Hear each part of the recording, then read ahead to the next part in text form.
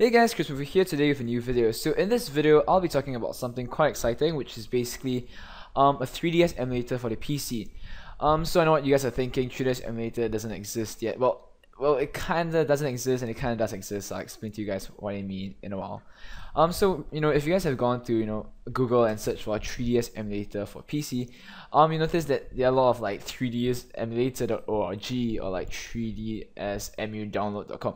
So basically all these are just scams. Like I've tried basically like at least half of all these like through 3DS emulators, and they're basically all just scams. Like this one, like looks like such a nice web page and all, but at the end of the day, okay, if it loads lah. But at the end of the day, it really doesn't like give you 3DS emulation. I was like, oh wow, but yep, I've tried downloading it and nope, it does not work. So do not be taken in by all these scams. They're probably just like viruses or something, I'm not sure.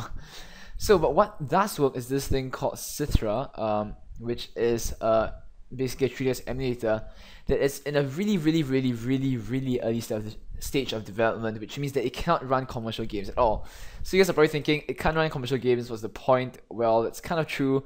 I mean, everyone wants to like play Pokemon X and Y, but it does not run that. So yeah, but it runs homebrew games, like games that are basically made by people such as like Pong and things like that. So I'll show you some pictures later of games that run on it. So basically here's the link to Citra. All you do is just go over to the link, click here to start download from Sendspace. Just wait for the file to download, and oh wait, okay, I've downloaded already, so let's just go to the downloads folder. So it comes in the form of a .7-zip file. I'll basically just use 7-zip and extract the files to get this folder over here. So inside the folder you'll see Emma, Citra, whatever. Just open it, and then there'll be different like core and application utilities. Just click the first one, which is Citra Qt release.exe, and open it. And then you have it, Citra, the emulation opens up.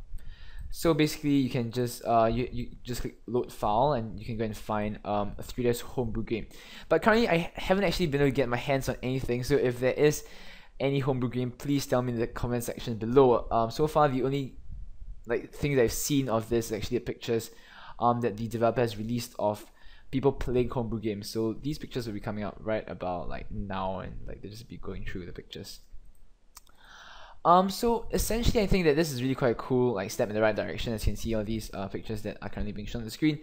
It's quite a cool step in the right direction because it's finally something that is legit and actually plays some sort of 3DS game. But as the developer has mentioned a lot, he's saying that basically this is not for commercial games and probably will take a couple of years to actually be even available for commercial games. But as of right now, it's mostly for developers and for people trying to work with the 3DS. So yeah, that's the best we can get as of 2014. So thanks for watching, and I don't know, I hope you guys weren't expecting a real 3DS emulator because that's kind of in the future. But thanks for watching and have a nice day.